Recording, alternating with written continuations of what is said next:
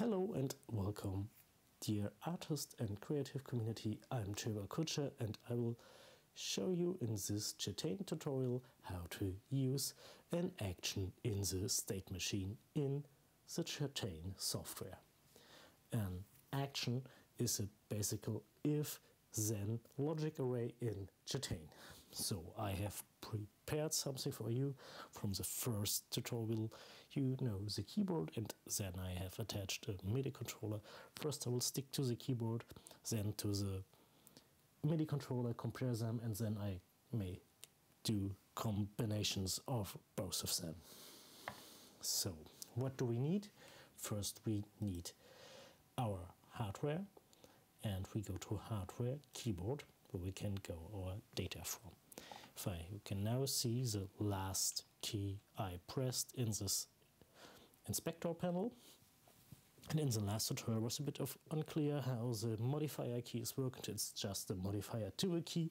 So if I press Command and T, Shift and T, they light up. Also with Alt and T, and it works.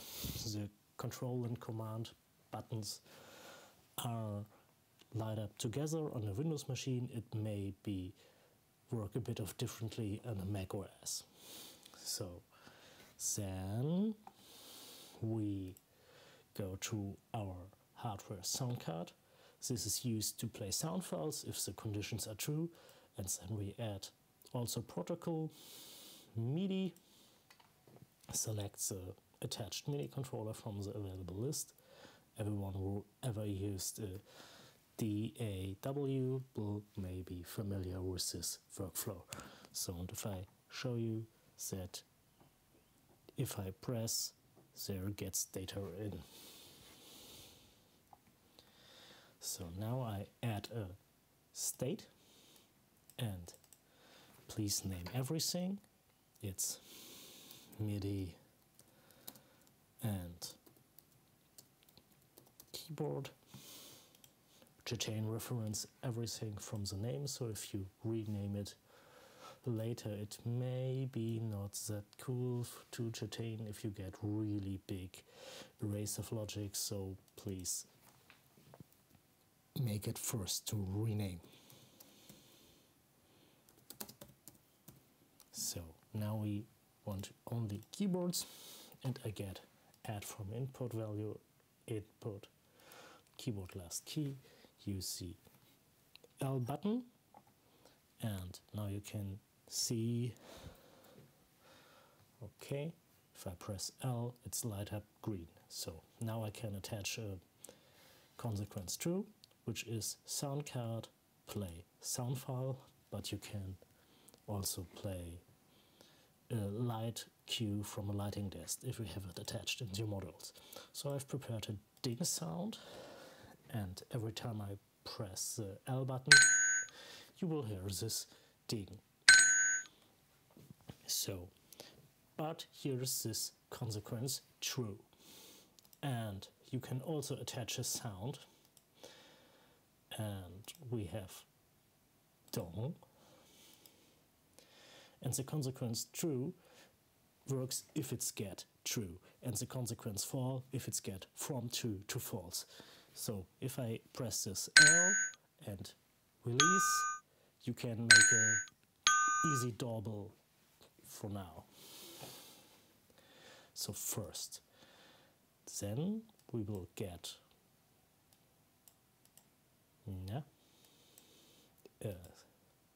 next action, and it's also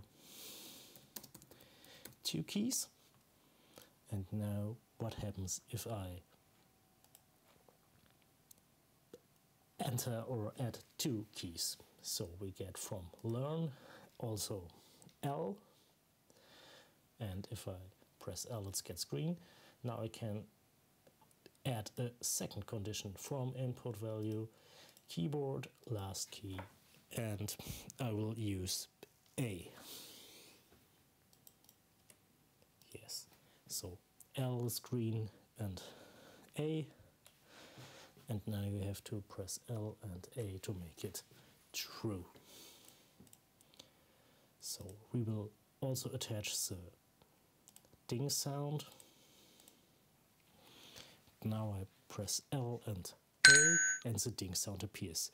If you press A and L, nothing will happen because, I don't know, it's a bit of a bug, and logic array would also cause it to play in either combination, but in the keyboard it's you need to stick to the right order. Even if you regroup it, it won't work. So this is a bit of a bug. Now we do the same with the MIDI controller. So MIDI only,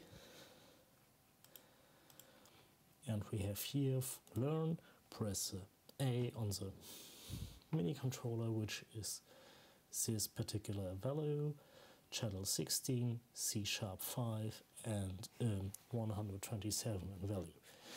So if I add the sound card and also use the ding sound,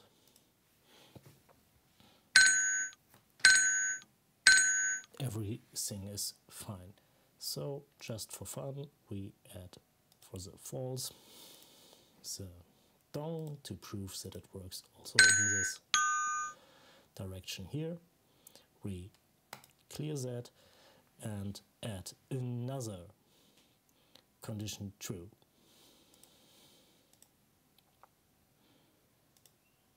MIDI, and we click to learn, and we have both buttons, and if I have, and you see this lights up green with the keyboard does, and now it's not relevant in which order you press, MIDI works in both directions, so it's just how the keyboard module behaves. So this is fine, and now the last check action combined with L and a MIDI just to have it for fun. MIDI and keyboard, consequence to also sound card, ding sound, and you can do L and A and L, and also if you combine two modules, the order of pressing the buttons is not relevant anymore. So this was the basic of actions. You can also use and or in a state. The or means that you can either press A or the L button and it gets triggered, and if you have both, then you have a double trigger. Here, so these are the two logic arrays available in stage. The advanced logic arrays are not available in the conditions mode. So have fun to try out, and maybe we will see us again by a later tutorial to Chataigne. Have fun!